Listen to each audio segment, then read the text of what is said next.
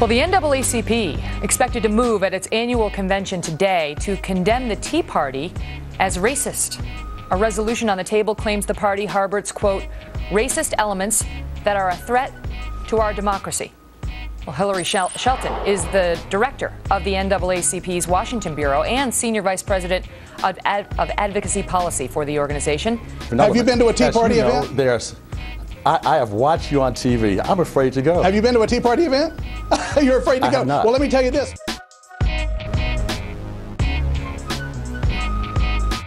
Have you been to a Tea Party? You have a copy of that as well. Have you been to a Tea Party? I'd love to invite you to come to one. Maybe you can hear me talk about how organizations like yours are pushing race-based politics. In which they spit on John Lewis and they called Emmanuel Cleaver the N-word. There's no video proof of that, I was there. We were monitoring that was happening.